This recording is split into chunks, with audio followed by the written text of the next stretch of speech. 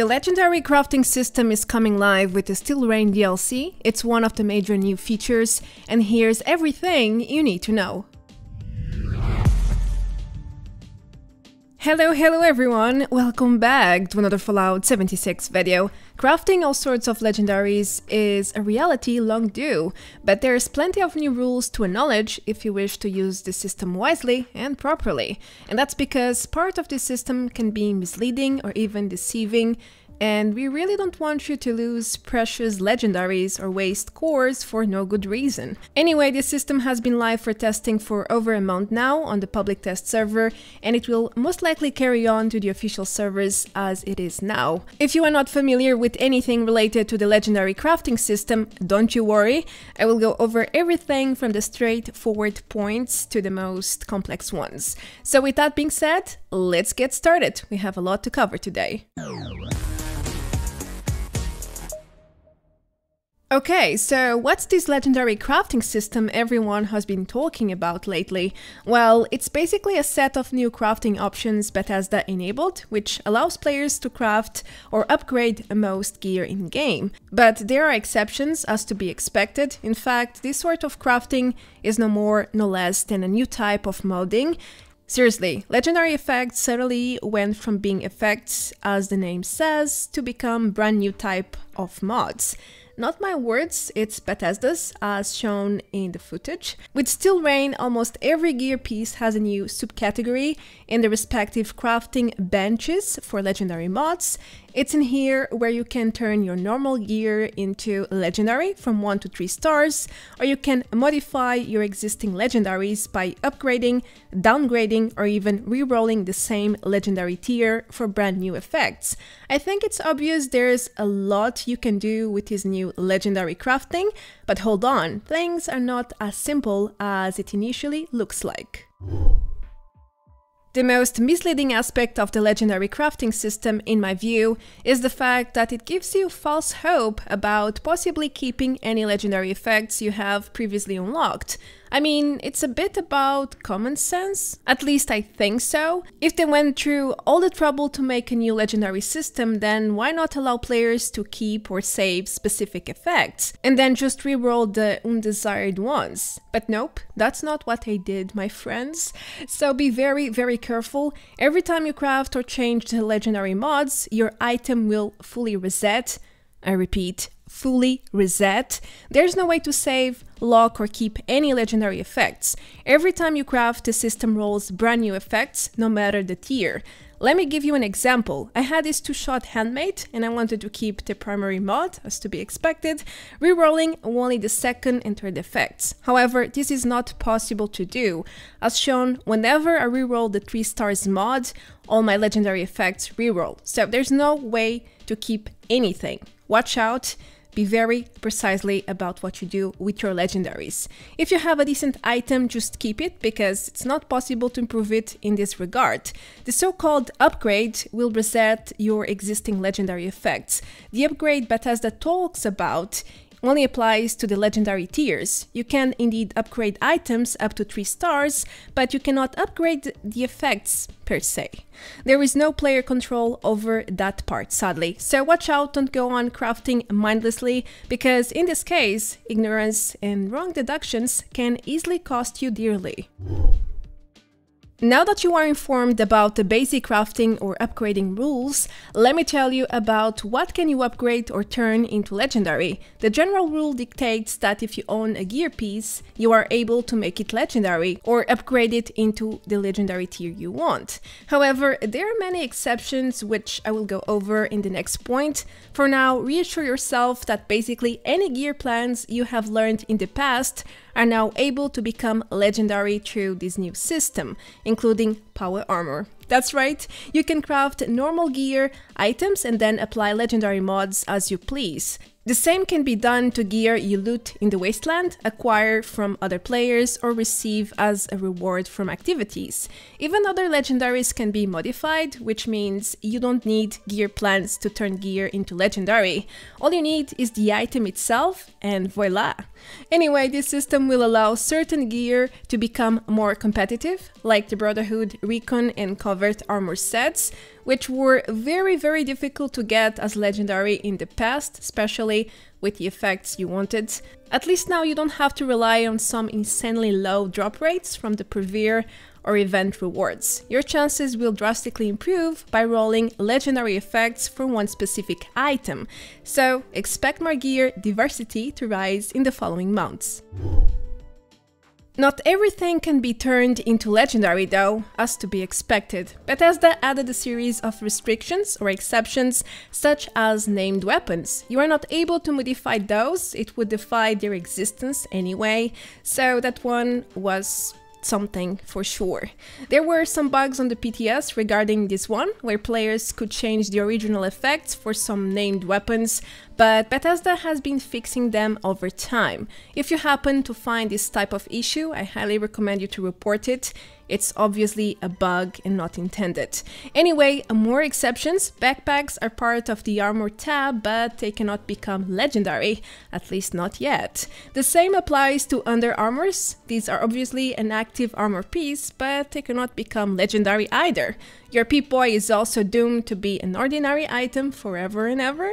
Moreover, all cosmetics and headwear, including those with active effects, are not eligible to become legendary. Lastly, thrown items like grenades, mines, or even throwing weapons cannot become legendary as well, for obvious reasons. As such, if you spot these exceptions as legendary, then be very wary, because they were spawned by hackers. They are not legit. There are tons of those for sale on third-party websites, just to let you know. Alright, let's move on to the legendary cores, a new item introduced with Steel Rain and a key element of the legendary crafting system. You need this item to craft, upgrade or downgrade any gear item, together with the existing legendary modules sold by the Purveyor. They started by being a currency, but it didn't take long until Bethesda changed it into a MISC item. You can find both legendary cores and modules under your MISC tab now, and if you're wondering why I have 5,000 cores here, well, that's what they give us on the PTS for testing purposes. Anyway, without this new sort of currency item, you cannot access the legendary crafting system, as in you cannot craft anything. Moreover, legendary cores are untradeable, which means you cannot drop, sell, or trade them with anyone. Lastly, these cores were first introduced as 3 different items from 1 to 3 stars, but Bethesda also changed it to one single item. Before the stars show before the name, like here, now there are no stars altogether. Also, you could only craft the desired legendary tier with the respective tier cores. It was a grinding feast and a source of frustration, so thanks goodness they changed it, because this small change made such a huge difference for the better. There's now less confusion, less farming requirements, and less shattered expectations from event rewards, which will make more sense with the next point. As I already mentioned, you always need legendary cores to use the new crafting system, but how many do you need exactly? Well, that's what I asked myself while working on this video, so I decided to test and compare some values. First of all, Bethesda's statement here on this does match with the in-game requirements. There are 3 categories: weapons, armor, and power armor. The legendary core requirements are the same for all 3 categories, however, the legendary modules are a bit different and they change from 2 of the categories. Weapons and power armor have the same exact crafting costs, both in terms of modules and cores, while simple armor requires less modules in general. So if we consider 3 stars crafting, you always need 5 legendary cores, but for the modules you need 4 for weapons and power armor, and 1 less for armor. Now these requirements are insanely high if you ask me. We will get back to this matter later, but at least they are pretty consistent and easy to memorize.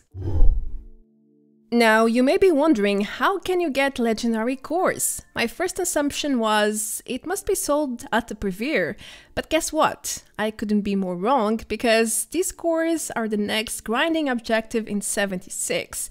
Yeah, you cannot buy them anywhere, the legit way at least, since cores are untradeable and only drop from certain activities. First of all, forget about normal events, since Bethesda already said this new item is a guaranteed drop from public events. only public. But the amount and drop rates are different and dependent on the success of the event. In other words, some events drop more cores than others by default, and some public events with tier objectives have a dynamic pool based on how well you perform. So far we had a very smooth and straightforward system, but it's here where things start to take a turn. It has been a complete mess. They changed the core drop system at least 3 times by now, I think. At first we had a specific drop rate for public events. It was like a one-fit-all sort of rule. Then Bethesda adjusted the core amounts and drop rates depending on the event tiers and added a bunch of sub-rules and exceptions and I don't know what. But after the legendary cores became one item without stars, the entire drop system had to change again. So right now this is what we have. The data miner Gilpo has already looked into the latest changes, which is supposed to go live in a few days. In general, you can get 1 to 3 cores per public event with a respective 48% chance for 1 core, 32% chance for 2 cores, and 20% for 3 cores. This applies to seasonal events as well. Moreover, tier 3 and 4 public events are more rewarding, as to be expected. For example, a colossal problem and encrypted always rewards 8 cores per completion, while Scorched Earth rewards only 5 for whatever reason. Meanwhile, events like Project Paradise can drop from 1 to 8 cores, depending on how many creatures survive. Free range follows the same exact logic. But then we have rates that don't make any sense and are definitely not proportional with the other rates, or even the event difficulty, such as Radiation Rumble with a maximum of 3 cores per completion.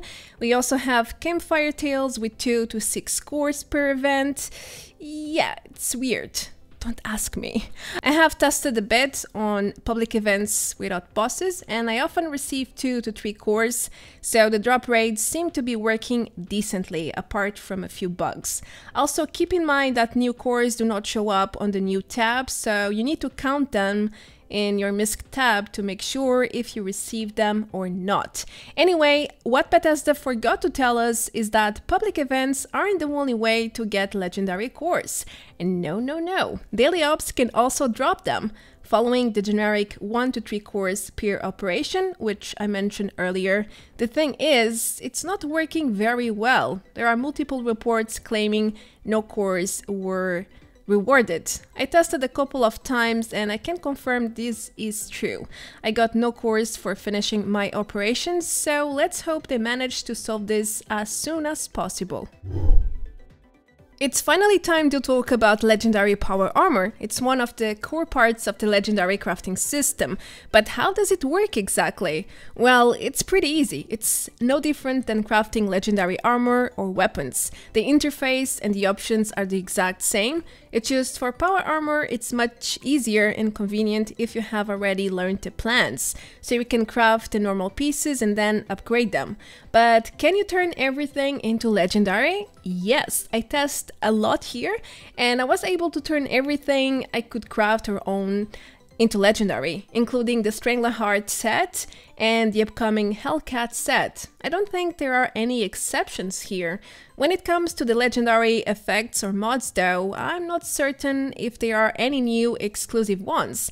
I think not. I crafted 3 full sets and all the effects I got are active for normal armor. I also checked the Fallout wiki and the page is empty right now, which highly suggests there are no new exclusive effects. Anyway, keep in mind you are not able to turn power armor helmets into legendary because they are not considered as armor, even though they are because they are in the frame. I don't know, okay, let's not go there. Again, if you spot such item as legendary, keep in mind it's a hacked item. There are plenty of them around sadly, so I'm afraid it might end up confusing people about what's legit or not. Talking about legendary power armor, there is an exception that you really need to know, a very harsh one actually. Bethesda decided to disable the unwielding effect for all power armor a few weeks ago. So don't waste your time trying to roll such effect because it's not going to happen unless the item is spawned by hackers. Again, it's possible, but it's not legit. There's always that unpleasant part, I know, but I need to point it out so there are no doubts. Anyhow, Bethesda didn't exactly explain their decision, but it's implicit. I mean, this is by far the most popular and strongest armor effect in game, all these stacked attributes. It's just OP. Now, if you put that on top of the power armor defense bonus, next level OP, I would say. Now, I know many of you have been waiting to craft your wielding power armor sets, but that's not going to happen, sadly. At least not anytime soon, and definitely not with Steel Rain. One last thing, Bethesda already announced 4 other effects that are locked for power armor, such as Auto Revive, Acrobats, Improved Sneaking, and Divers. Most of them because, well, such effects are already part of the power armor passives, but nonetheless, it's still good to know. Well, this point is complex and would require a lot of time to go through in great detail. I plan to make a video to talk just about this in the future, so hold on tight, it will come, which includes brand new legendary effects as well. Anyway, the Fallout Wiki community has already updated the legendary effect pages for armor and weapons, and as you can see, there's a lot of entries with this purple icon, which indicates the entry is either a new addition or received an update. If my math doesn't fail me, there are exactly 40 entries with this purple icon, so it clearly means Bethesda went all the way to rework the gear system in hopes to make it more balanced, diverse, and competitive. Furthermore, they have been adding and removing a lot of effects from certain types of weapons. For example, the upcoming Pepper Shaker cannot roll the explosive effect, and Stalker can no longer roll for melee weapons. The Quad Legendary effect is now available for most automatic weapons, and Rapid can no longer apply to the Fatman, M79 and Black Powder weapons. There are many other changes, so yes, the gear system is basically achieving a sort of 2.0 version with Steel Rain. Now it's time to return to the legendary crafting requirements, which by the way are insanely high. Bethesda did decrease it a bit over time during the testing period, but still the numbers are unrealistic. At least I think so, and I'm about to explain why. It's not so much about the cores, because those can be farmed to no end. All you need is time and or some luck to find public events, and that's it. The problem resides with the legendary modules. How comes? Well, have you seen the requirements per legendary craft? You need 5 modules per 3 stars crafting. Now, if you consider that each module costs 50 scrip at the purveyor, that means you need 250 scrip per craft. Yeah, pretty high, isn't it? Now, I know Bethesda is increasing the currency cap and daily limits. Scrip, for instance, is going up from 150 to 300 per day, but still 300 is enough to purchase enough modules for one single 3 stars crafting, guys. Just one. You can get a maximum of 6 modules per day. I mean, are they for real? Who made this? Who thought this was a great idea?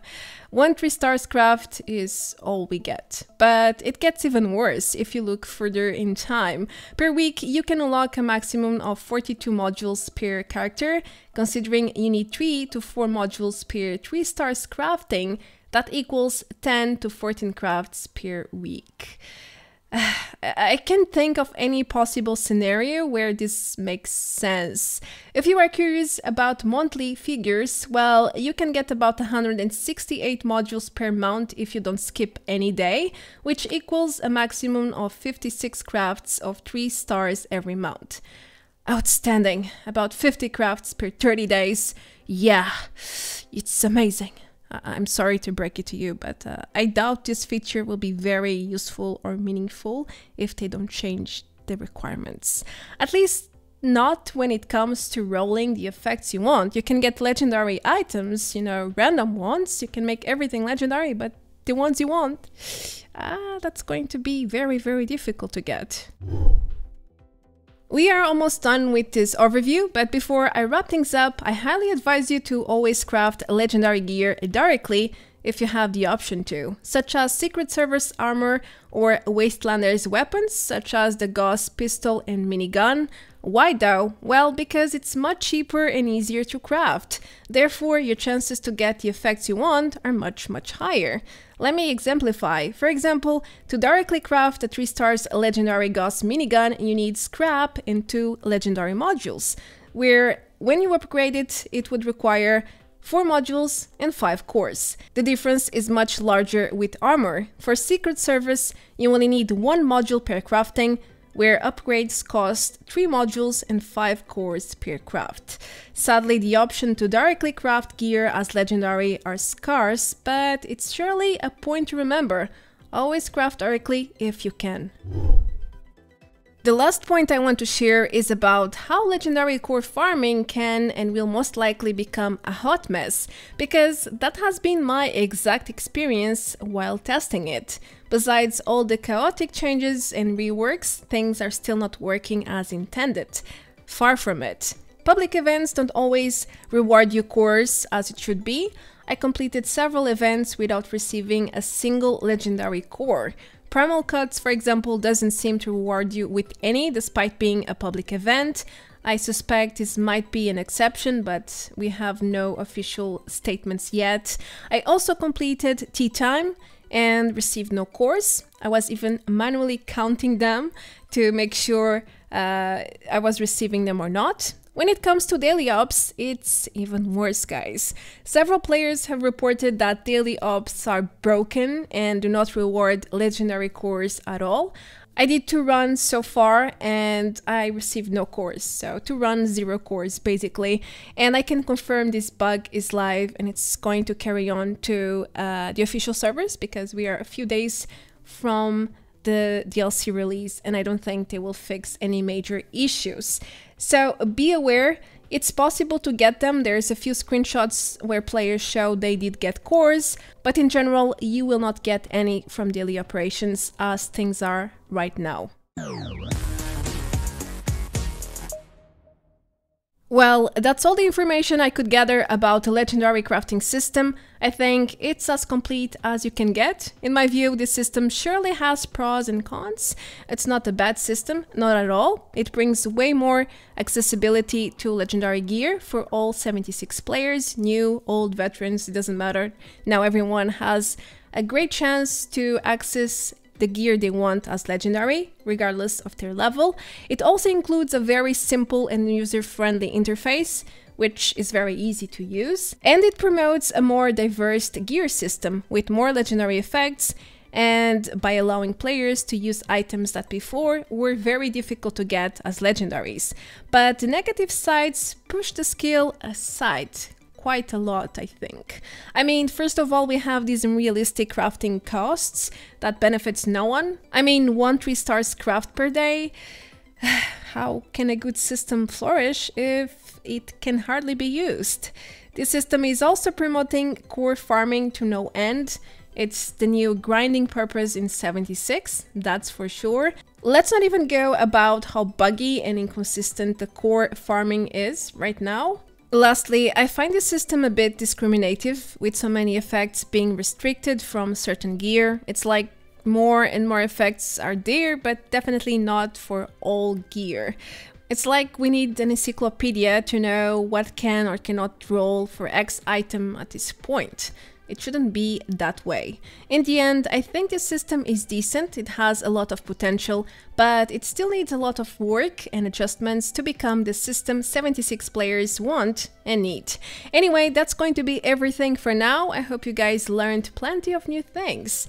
I surely did while testing and putting all of this together. Well, my name is Marta Branco, thanks for watching. Feel free to leave a comment below and subscribe if you haven't yet, so you don't miss anything, and to help me out too, of course. And as usual, a huge thanks to all my lovely supporters, you guys are the best. It's time for me to go now. I will see you very soon in the next video. Until then, take care, adios, bye bye!